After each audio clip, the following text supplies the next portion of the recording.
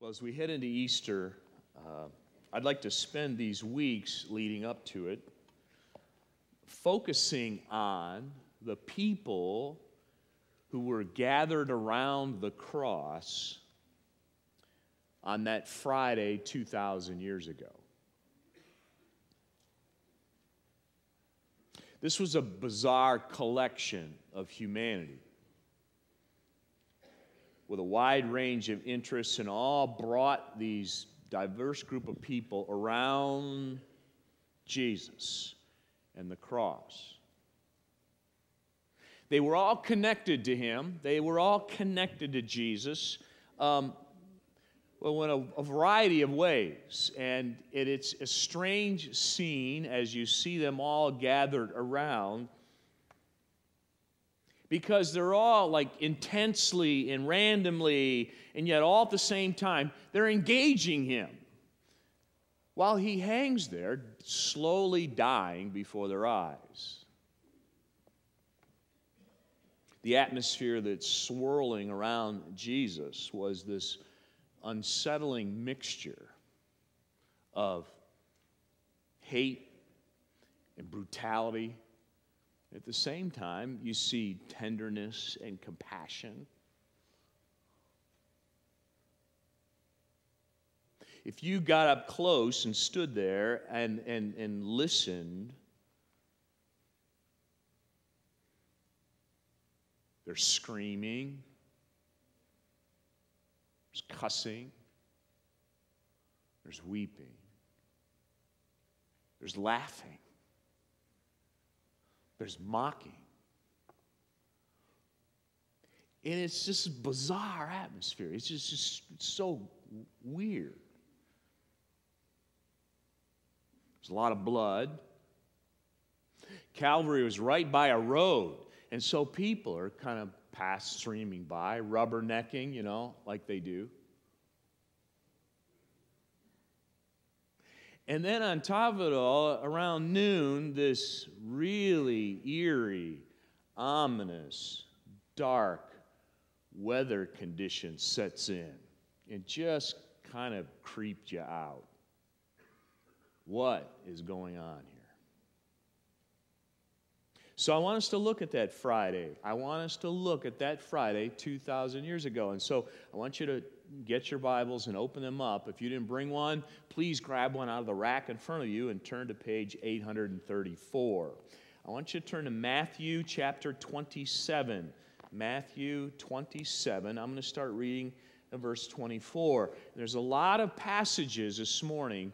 We always preach out of the Bible, right? We always go to the Scripture. I really want you to have one in front of you, a copy of the Scriptures in front of you this morning. I want you to be reading through these passages with me. And as I read, it's kind of like, I want you to come in a little closer, please. When we were in Israel, just got back, and there's a group that would go around, and the guide and would come to some site, and there was some things that he wanted us to see and hear, and he would say, please, please, please, gather in a little closer. Picture children and the teacher with the book. Okay, kids, gather in a little closer. You need to see this. And so, folks, I want us to gather in close, please. Come on in a little closer. And I want you to come up closer to the cross, and I want you to listen, and I want you to look, and I want you to see. Verse 24, Matthew 27. So when Pilate saw that he was gaining nothing, but rather that a riot was beginning, he took water and washed his hands before the crowd, saying, "Look, I'm innocent of this man's blood. See to it yourselves." And all the people answered, "His blood be on us and on our children." Then he released for them Barabbas, and having scourged Jesus, delivered him to be crucified. Now, if you're here last week, Rich did a great job of introducing us to Pilate. And Pilate was trying to figure out, who was this guy? Who was this Jesus? Who are you? why are they bringing you here? And I don't see anything wrong with you. You're innocent. I don't see anything worthy of death. What's up with you? You're a king? What kind of a king? What is your kingdom? What is truth? What should I do with Jesus? That's a great question. He even stood Jesus up and said, what shall I do with Jesus who is called the Christ? That is a tremendous question for every single one of us to grapple with. Who is Jesus and what do we do with him? And this is what Pilate was wrestling with. It says, it just mentions in passing that he had Jesus scourged. You know, it's interesting that this scene at the cross, the Bible doesn't glamorize the brutality of what was going on here. The Bible doesn't, it's interesting. It'll just say Jesus was scourged. When it comes to the crucifixion, it just says, and he was crucified. We've got to go to Roman literature, Roman history. We've got to go to these kind of documents to find out the details of how brutal this really was. It says, and Jesus was scourged. That meant they tied him to a post and they whipped him, and this whip had multiple leather thongs on it, and at the ends were bits of bone or lead. And the Jews, when they scourged somebody, limited it to 40 minus 1. They wanted to make sure they didn't go to the limit. The Romans, hey, you know, as long as it gave you thrills, you have at it. It would just open up a guy's back. It would fillet him. The victim would end up be reduced to a bloody pulp, and they would die. Sometimes they would die. If you saw Mel Gibson's The Passion of the Christ, you saw and will never forget what it was like to be scourged. Verse 27, then the soldiers of the governor took Jesus into the governor's headquarters, or his palace there, and they gathered the whole battalion before him. And they stripped him and put a scarlet robe on him, and twisting together a crown of thorns, they put it on his head and put a reed in his right hand. And kneeling before him, they mocked him. You're a king? Hail, King of the Jews! And they spit on him. And they took the reed and they struck him in the head.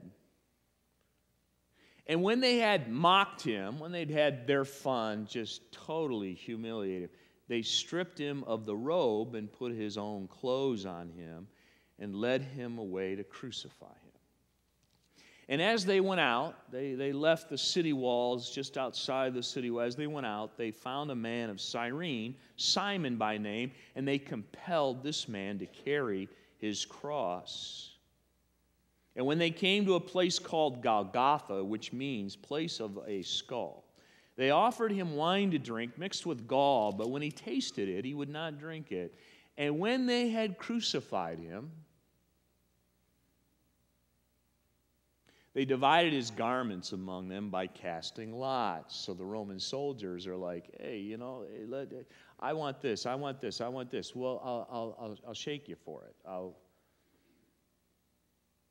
They sat down and they kept watch over him there. Apparently at times people would maybe try and come and rescue somebody off the cross before they died. So the Romans' job, the soldiers' job, their life was at stake. They had to sit there and guard this whole scene and make sure that guy ended up dead. And over his head, over Jesus' head, they had put the charge against him, which read, "This is Jesus, the King of the Jews." Then 2 robbers were crucified with him, one on the right, one on the left. And those passing by, along the road, derided him, wagging their heads, saying, "You who would destroy the temple and rebuild it in 3 days, save yourself. If you're the Son of God, come down from the cross."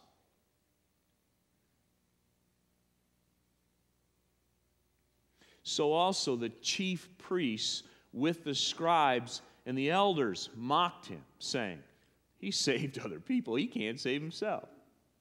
He's the king of Israel. Let him come down from the cross. Oh, we'll believe you then." He trusts in God. Yeah. Let God deliver him now if he desires. For he said, "I'm the Son of God." And the robbers who were crucified with him also reviled him in the same way. Then it's crazy, this next verse, from the 6th hour, about noon, there was darkness over all the land until the 9th hour. Are you up there? Don't back off. I want to lead you up to the cross. I want you to stand there amongst the people and listen to what is going on. I want you to look at who these people are, and I want you to listen to what they're saying, how they're reacting and interacting with Jesus. And this morning, I want to narrow in on one group of people. One group of people. Next week, we'll get another group. Week after that, we'll get another group. This morning, I want to narrow in on the religious community. I want us to focus in and look at the religious community that's there around the cross. Notice verse 41. So the chief priests with the scribes and the elders mocked him. Who were these guys? I mean, the chief priests, they were, you ready? They were the leading men who led the people in worship at the temple. This was the clergy.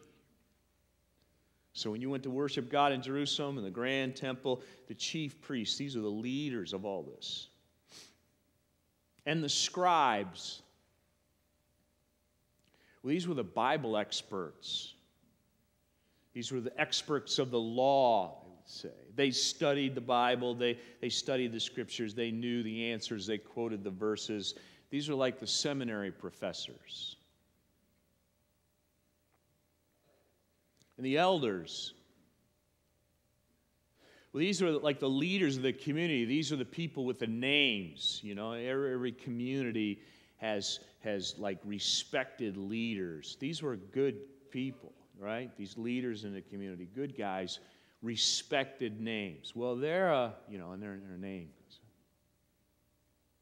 You're going to get introduced to the Pharisees. They were also a part of this. Who were the Pharisees? Pharisees were an interesting group of people as well. They were very moral. They were very self-disciplined. They were deeply religious people. They kind of took it up an extra notch. They would be folks who maybe people in the community say, well, they're really into this stuff, this Christianity. They're really into it. They're really serious about their faith, people might say. These guys were serious about being good and living it out. They were serious about that, and they were calling the culture to do the same. Hey, wait a second, this isn't right. These guys they'd be the guys that wear the T-shirt that says, "Being good is what I do." Now, in their attempts to live like the Scriptures told them to live, they would add a number of things on there, their own convictions, their own rules, their own kind of set of guidelines. It's like, if you really want to keep the Sabbath, if you're really spiritual, here's what it looks like. Da-da-da-da-da-da-da-da-da-da. Those were those guys. If you really want to live like a Christian, well, here's how your hair ought to look, and here's how you ought to dress, and here's what you ought to do here, and here's what you should smoke and not smoke, and whatever, and here's the kind of people. And we're going to just lay that all out for you. Those are those guys. So these are the people, these are the religious people around the cross. And it's a little shocking. They're the ones who are mocking. They're the ones taunting Jesus. They're the ones throwing his words back in the face. Oh, so you're the Son of God. You came here to save us. That's nice. You're in pretty rough shape here, pal. Isn't he? King of the Jews. Okay, king. I trust in God. Jesus said he trusted in God. Yeah, well, let's see what God does for him now. Wow. And you're a little shocked at this. How? Because the question becomes this. The question I want to pose to us is, how did it come to this? How did it come to this? I mean, you just got injected into the middle of the scene here. Come on up to the cross. Boom. You got to ask the question, how did it come to this? How is it that the people who knew the Scripture, people who led in worship, the respectable, moral, committed to regular spiritual activities group, how did the group that was doing its best to keep the Ten Commandments, and compared to most people, they were doing a great job, how was it that the folks that people looked at them and said, well, if anybody's getting into heaven, if anybody's right with God, it's those people. How was it that the religious community was doing this, had this kind of attitude and this kind of statement with Jesus? It's pretty shocking. Let's unpack it briefly. First of all, I want you to see the prediction. The prediction. And what I mean by this is this. As Jesus hung on the cross, he was not surprised at this group's reaction to him. Jesus knew it was coming. Jesus knew people. Mark chapter 8. You're in Matthew. Turn to the next gospel quickly. Mark chapter 8, verse 31 and 32. I mean, it's Mark 8, right? Kind of in the middle of the gospel. Mark chapter 8, verse 31 and 32. And we have this interesting little interjection here in the middle of Jesus' ministry. It says, and he began to teach them that the Son of Man must suffer many things and be rejected by the elders and the chief priests and the scribes, and be killed, and after 3 days rise again. And he said this plainly. And Peter took him aside and began to rebuke him. Jesus is saying, guys, I want to give you a little heads up here. You know, things are not going to go well. And here are the people that are going to be really torqued off at me. Chief priests, elders, scribes. They're going to get me killed. All right? But then I'm going to rise from the dead. Peter pulls him aside and says, that's not the Messiah plan here, Jesus. You don't get it. Jesus is telling them the religious community is going to have me killed. And he says it plainly to them. Now, go to Mark chapter 10. You're in Mark 8. Look at Mark chapter 10, verse 32.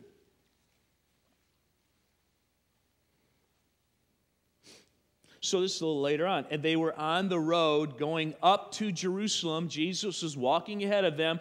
And they were amazed, and those who followed were afraid. The reason?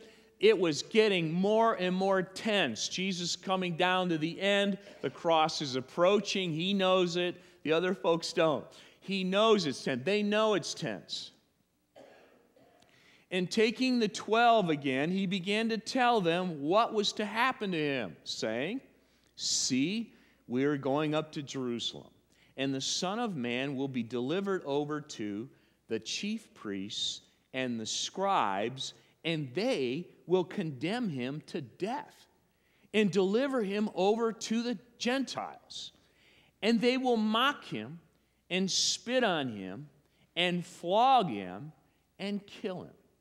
And after 3 days, he will rise. Now, this is pretty amazing.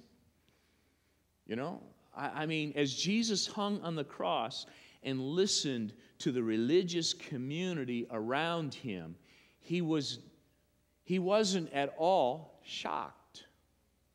Was he brokenhearted? Yes. Was he at times stunned at their unbelief? Yes. But none of this took him by surprise. All right, let's look at the plot. You say, wow, the religious community was the one that would, yep. Well, how did they pull this off? How did the religious community have Jesus killed? How in the world did they pull this off? Well, turn to Mark chapter 3. Mark chapter 3. You're in the Gospel of Mark, so back up to Mark chapter 3. I'll begin reading verse 1.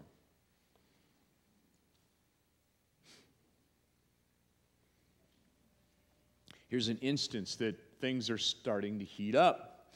And again, Jesus entered the synagogue, and a man was there with a withered hand. And they watched Jesus to see whether he would heal him on the Sabbath, so that they might accuse him.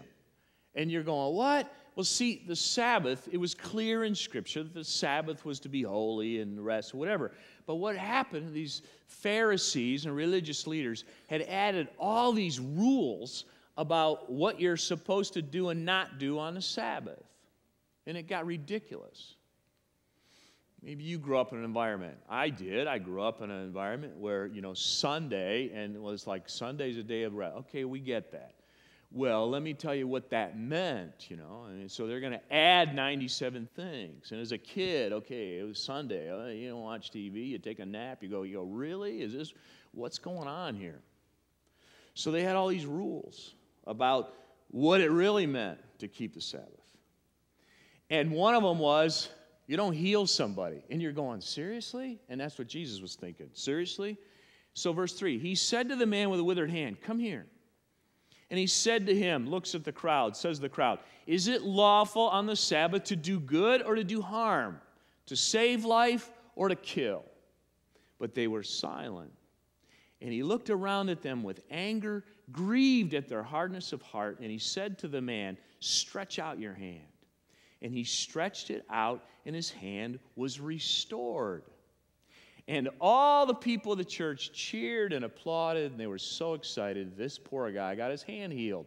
Nope, that's not what it says. What does it say? The Pharisees went out and immediately held counsel with the Herodians against him, how to destroy him. A guy gets his hand healed on the Sabbath. These guys go outside, set up a meeting. How do we kill this guy? This has got to stop. And who's doing it? It's the Pharisees. It's the religious community. And it's the Herodians. You say, well, who are the Herodians? These were the friends and the backers of the Herods.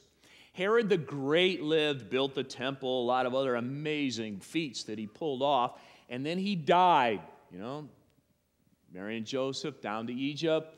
Herod tries to kill the babies in Bethlehem. Well, then he dies, so Mary and Joseph come back. In Herod's place, he had 3 sons, and they were the Herods. You got Herod Antipas, Herod Archelaus, and they ruled. And so the Herodians were people, this was a conservative political group. The Herodians worked with the Roman government to bring about peace and favor and resources to the Jewish people. So for us to kind of connect this in modern day terms, you could read verse 6 to say this. The Pharisees went out and immediately held counsel with the Republicans against Jesus about how to kill him.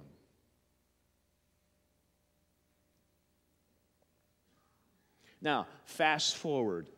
Turn to Matthew chapter 26. Matthew chapter 26. You're in Mark, back up a book, Matthew chapter 26. This plot, well, how did they pull it off? How did the religious community pull this off? Matthew chapter 26, verse 1. When Jesus had finished all of these sayings, he said to his disciples, after 2 days, now it's really coming down to the end. After 2 days, the Passover is coming, and the Son of Man will be delivered up to be crucified. So Jesus keeps calling this, keeps saying this is coming. Then the chief priests and the elders of the people gathered in the palace of the high priest. We got a church meeting going on here. Whose name was Caiaphas. What were they doing? Were they deciding the color of carpet? No. They plotted together in order to arrest Jesus by stealth and kill him. But they said, we better not do this during the feast lest there be an uproar among the people. So here's what the meeting was about. How do we get Jesus arrested and get him killed without the general population catching wind of this, because they're all coming into Jerusalem for Passover, and there were a lot of people that liked Jesus, you know, the general crowds. Hey, he healed their uncle or whatever, and whatever, they were open to it, and they're going, you know, we don't want to start this riot, but we got to get rid of him. So that was their plan. They were trying to come up with a plan. They were plotting. How can we pull this off? And then they got the break that they could have only dreamed of. Verse 14. Matthew 26, verse 14. Then one of the 12, one of Jesus' inside guys, whose name was Judas Iscariot, went to the chief priests and said, "What will you give me if I deliver him over to you?" And they paid him 30 pieces of silver. And from that moment, he sought an opportunity to betray him. And Judas finally got the perfect opportunity, because the Last Supper, right, in the upper room, Judas exits. Jesus and the disciples leave the Last Supper, right? They go outside the city walls, Kidron Valley, up the slope of the Mount of Olives to a garden, the Garden of Gethsemane. It was a special place, secluded, private, that Jesus would often go with his disciples. And Jesus is there, and he's praying, and Judas says, "This is the perfect situation. I will lead you to him. It's out of the way, out of the public light. It's nighttime. Grab the temple guard, and let's get this thing done."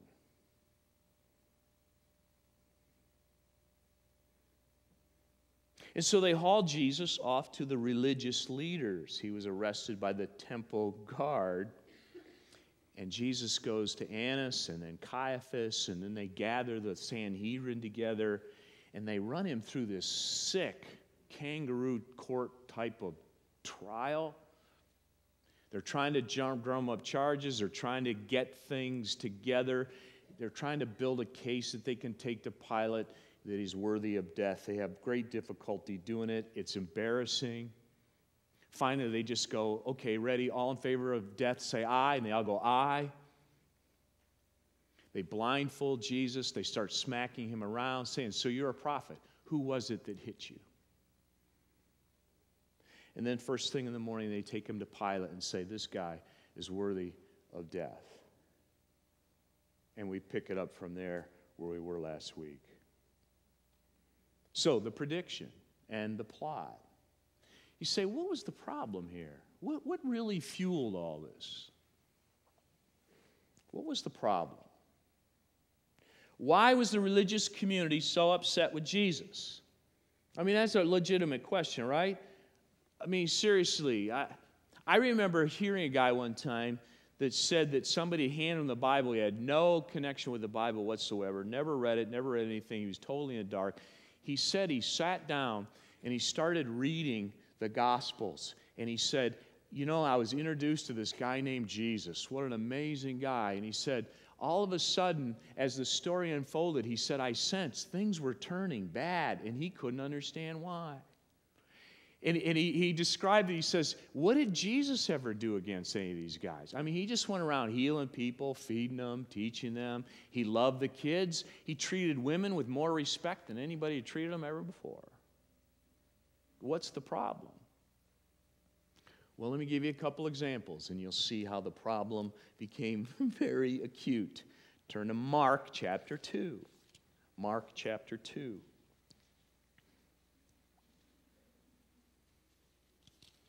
And you'll see how the problem gets clarified and intensified. Mark chapter 2, verse 13. Now, what had happened, Jesus was in the city of Capernaum, and a guy, his friends had lowered him through the roof because he was paralyzed, and he comes down right in front of Jesus, and Jesus says, sees their faith, and says, your sins are forgiven. And the Pharisees and religious leaders, what? Who's this guy think he is, going around forgiving people their sins? And Jesus says, so that you know that I have the authority to forgive sins. He tells the guy to get up and walk, and he did. So it's like, whoa. And then it says this, Mark chapter 2, verse 13. He went out again beside the Sea of Galilee, and all the crowd was coming to him, and he was teaching them. And as he passed by, he saw Levi, the son of Alphaeus, sitting at the tax booth. And he said to him, follow me. And he rose and followed him. Tax collectors were not favorite people among the Jews. These are the guys who are the shady ones. These are the guys who sold out to the Roman government. These are the guys who are working their job, raking the Jews. They were the slimy. They hated them. They hated these guys. And as he reclined at table, now Jesus invites one of these guys into his inner circle, right? And as Jesus reclined at table in his house, many tax collectors and sinners, all the scumbags that Levi hung out with, is what the Pharisees would say. Jesus is hanging out, and they got a party going. Reclining with Jesus and disciples, and there were many who followed Jesus. Verse 16. And the scribes of the Pharisees, when they saw that he was eating with sinners and tax collectors, said to the disciples, why does he eat with tax collectors and sinners? And when Jesus heard it, he said, those who are well have no need of a physician, but those who are sick. I came not to call the righteous, but the sinners. There were a lot of people who were following Jesus, and the religious folks were jealous of this. Pilate picked up on that. It was very obvious to him.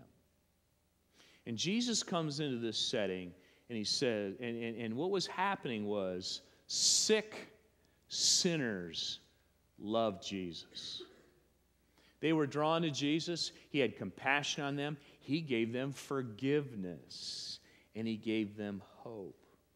See, the sick sinners, they knew they weren't good enough. They looked around and compared themselves to the Pharisees and other folks. They knew they weren't good enough. They knew they weren't good people. They knew it. They knew they deserved hell. And Jesus comes up and said, how would you like forgiveness? And how would you like to be right with God? And how would you like hope? And how would you like a fresh start? And how would you like a relationship with Allah? And these were thrilled. Now, the religious people, on the other hand, they were good people. They were self-righteous. They were pretty good folks, see? And Jesus bothered them.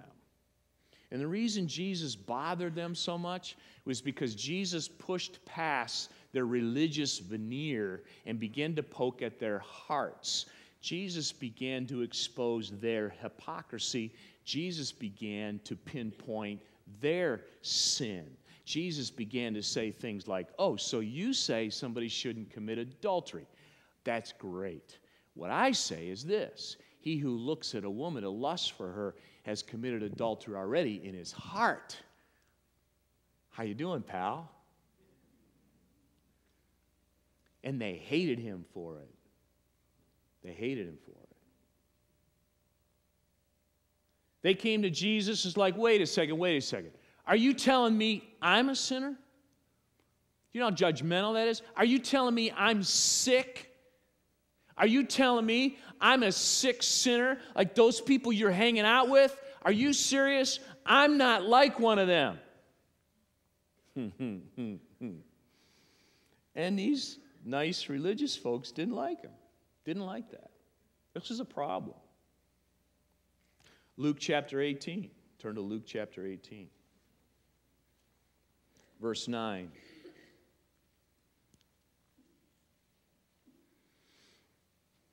Jesus really drills into it here. Matthew, Mark, Luke 18, verse 9. It'll be on the screen. Watch this.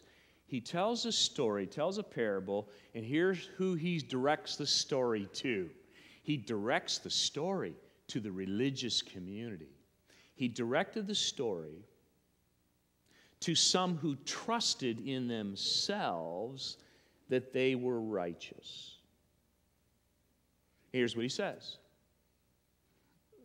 Two men went up into the temple to pray. One is a Pharisee, the other a tax collector. The Pharisee, standing by himself, prayed thus, God. That's how religious people pray, God. I thank you that I'm not like other men, extortioners, unjust, adulterers, or even like this tax collector. I fast twice a week. I give tithes of all that I get. But the tax collector, standing far off, would not even lift up his eyes to heaven, but beat his breast, saying, God, have mercy on me, a sinner. And Jesus says, I tell you, this man went down to his house justified before God rather than the other. You mean that tax collecting, worthless sinner? Yes. For everyone who exalts himself will be humbled, and he who humbles himself will be exalted. This is really important. Religious people trust in their own good behavior, see? Religious people trust in their record of righteous deeds. Religious people gain a certain confidence in their heartfelt attempts to be good people. Religious people say, you know, good outweigh the bad. I think I'm in pretty good shape, really, and they think that they are justified before God. They say, you know what? God's a loving God. I believe in Him. I pray to Him. I do my best to be a decent person. I think He loves me. I think I'm going to heaven. That's how religious people think, and that's what they trust in. And Jesus said to those people, that's incredibly arrogant. That's what Jesus said to them. It's incredibly arrogant, and God doesn't buy it.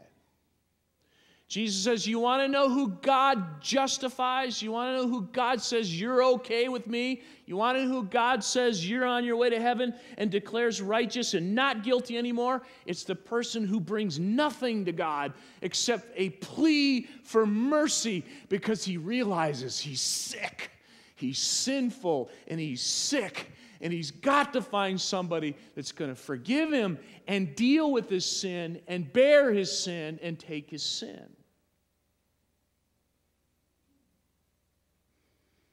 Religious people go, man, I'm not that bad. Now, all of this put a little kink in the religious community's program, because the crowds were getting excited about this. Jesus was giving them forgiveness, no matter how messed up they were. And all these sick people were coming up to Jesus and going, yes, there's hope for me.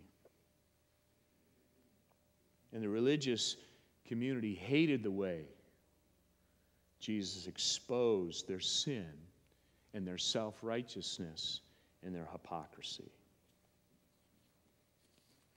Now let's bring it a little closer to home as we wrap it up. You say, a little closer to home. Here's a question for us this morning. Are you a member of the religious community? Okay. Are you? I would say, you know, if you're here this morning, probably say yes. If somebody asked me, am I a member of the religious community? I'd say yes. Holly, you a member of the religious community? Yes. Raise your hand if you're a member of the religious community. I mean, yeah. Okay, right? I mean, you're here this morning, right? It's not even Christmas or Easter.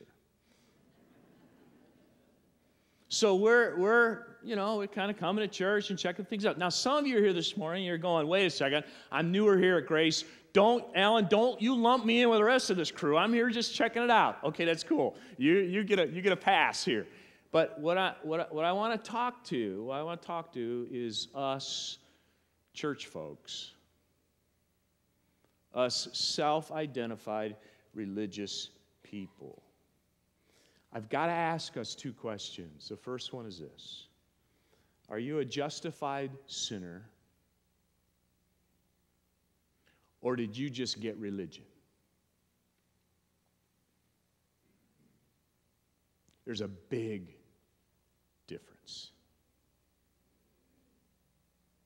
See, what I'm asking is this: was there ever a moment in your life, is there ever been a moment in your life when you think back and I remember when you humbly cried out to God, I am sick.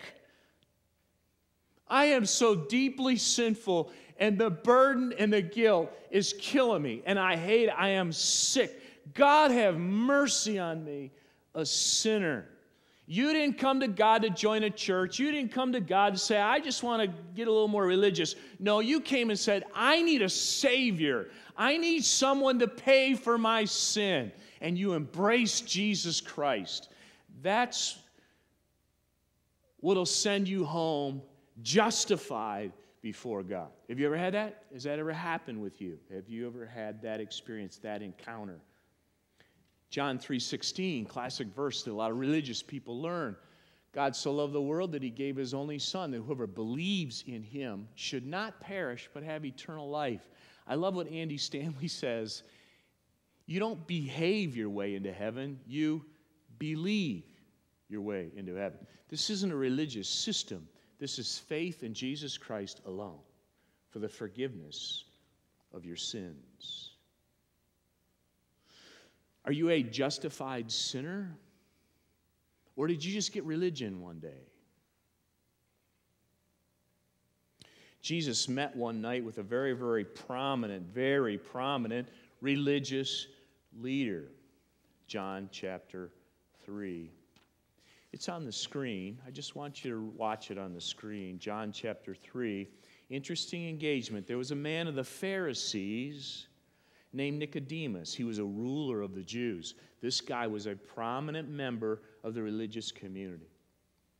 His name was Nicodemus. This man came to Jesus by night and said to him, Rabbi, we know that you are a teacher come from God, for no one can do these signs that you do unless God is with him. And Jesus answered him, Truly, truly, I say to you, Nicodemus, unless one is born again, he cannot see the kingdom of God. Jesus looks into the eyes of a prominent member of the religious community and says, unless you're born again, you'll never see the kingdom of God. Which we as members of the religious community got to ask ourselves this question. Are you a regenerate person or just a religious person? Have you been born again? Jesus said that's the deal. He didn't say, are you a religious person? Nicodemus was a religious person. Nicodemus was in, top 10. Nicodemus was in the upper percentile of being a religious person. And Jesus said, that ain't going to cut it, Nicodemus. Unless you're born again, you're never going to see the kingdom of God. Wow, that ought to send shockwaves through the religious community. See, have you been born again? Have you been regenerated? Born again, generation, regeneration. Have you been given life? We talk about life in Christ, 2 Corinthians 5:17. 2 Corinthians 5:17. If anyone is in Christ, he's a new creation. Are you a new creation? Do you have a spiritual pulse? Has there been a point in your life when you go along, you were dead spiritually? Whoa, I've been made alive. I've been regenerated. You just didn't decide you were going to try harder. That's religion.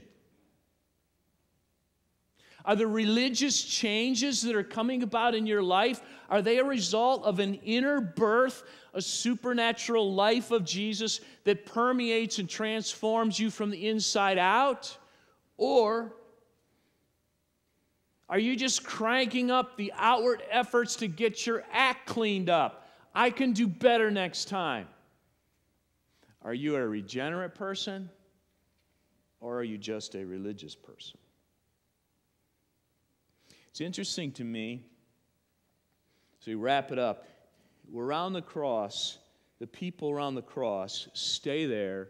Jesus dies. Jesus dies. And we have this interesting scene in John 19. Look on the screen and watch. After these things, Jesus has died. Okay, there are the bodies up there. The guards go and they break the legs of the two robbers. They come to Jesus and said, this guy's gone. They run a spear through him. After these things, Joseph of Arimathea, who was a disciple of Jesus, but secretly for fear of the Jews, asked Pilate that he might take away the body of Jesus. And Pilate gave him permission. So he came and took away his body. Watch this. Nicodemus also, who earlier had come to Jesus by night, came bringing a mixture of myrrh and aloes, about 70 pounds in weight. So they took the body of Jesus and bound it in linen cloths with the spices, as in the burial customs of the Jews. And here's the question I have to wonder. Did Nicodemus move from the religious to the regenerate? Did he? I don't know. He might have. Did it dawn on Nicodemus? Being a religious person is never going to justify me before God. I need a Savior, and Jesus is it. And was Nicodemus? Boom. Was he born again? The real question is, not Nicodemus, what about you?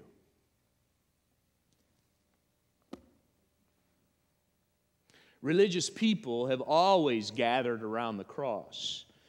I've been to Europe and seen a lot of cathedrals in Europe. And you know, most of them are built in the shape of a cross.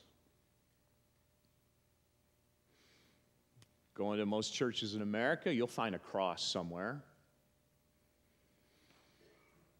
We got a cross in every single one of the lights that comes up. There's a nice big gold cross in back of there. We got crosses everywhere around here. Religious people wear crosses hanging around their neck all the time. So we're the religious community, our people around the cross. But here's the real question for you. I'm talking to us, church folk, us members of the religious community. Are you a justified sinner? Or did you just get religion one day?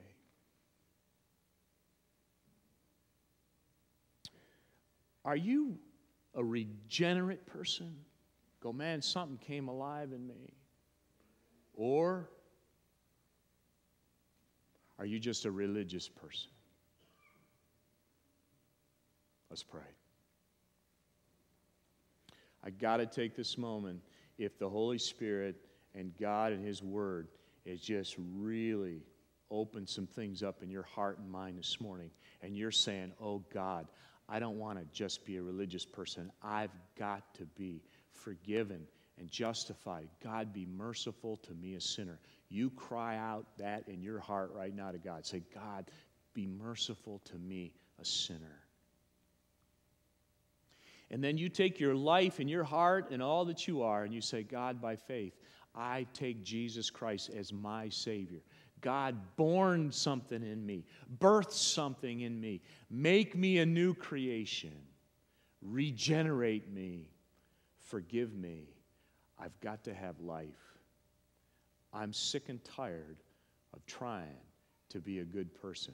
I'm sick and tired of pursuing the religious route.